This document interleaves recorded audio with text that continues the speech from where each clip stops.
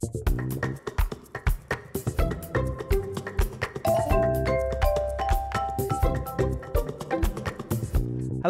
I'm Waterstones Children's Laureate, Joseph Coelho, and I love poetry, and I think you can love poetry too. Today we are at the rather brilliant Tate Britain, a gallery filled with incredible art. Today I am in their story space, a place for families to read, play, and create together. We are going to create a mini story poem with a beginning, a middle, and an end. My story starts in a garden where a little girl is climbing a tree. In the tree there is a nest, and in the nest there is a key. The key opens a treasure, but where could the treasure be? The girl spies a hole in the trunk. The hole fits the key. The trunk opens up, and it is full of sparkling gold. She fills her pockets up and keeps the secret until she is old.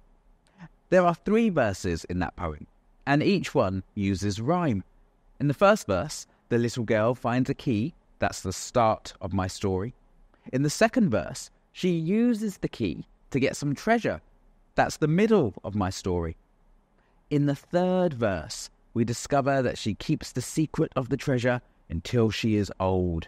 That's the end of my story. Can you tell a story using just 3 verses? Think about who your character will be. Mine was a little girl. Think about where your story is set. Mine was set in a garden. Think about what will happen. My story was about the discovery of some treasure. You could set your story in a gallery or in a library or in school or in outer space. Your character could be a little boy or girl or a dinosaur or a robot or an alien.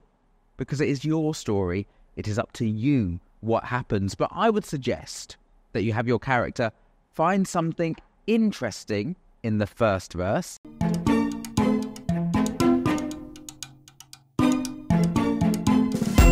For the second verse, get them to do something with the thing they find.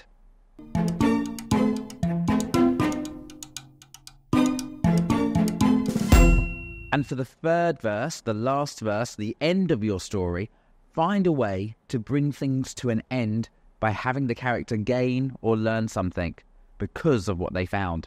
My character gained treasure because she found a key.